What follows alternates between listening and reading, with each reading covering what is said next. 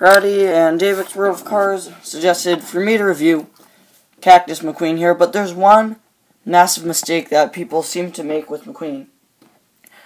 Even Mattel, apparently this McQueen is from all those scenes when he's paving the road with all the cactus on him, and then Red washes it off, and Luigi's talking about the snow tires.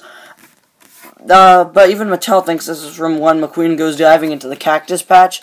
Apparently it's not from that scene, even though that's the scene usually depicted on the packaging for this McQueen. But he is definitely, probably, like, my third favorite Cars 1 McQueen variant, so let's get started with the review. Of course, you have all this amazingly textured, all these cactus pieces all over him, all over the place. I got this guy back in 2007, 2008.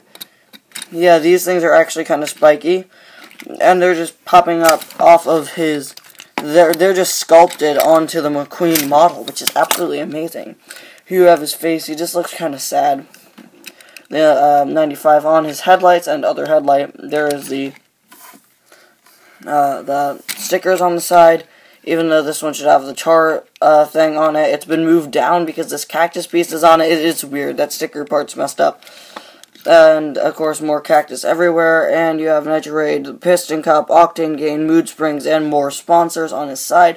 95 with the famous lightning bolt. And his red Lightyear tires. On the back, covering up the gas cap, we have more cactus pieces, and then 95. On the back, you have his rookie stripes, medicated bumper ointment, is what it says there, and the Rusty's logo. And some headlights, well, lights on the back. And on the side, you have even more cacti pieces, and more unique locations. Anyway, though, guys, Mattel really tried really hard on this McQueen.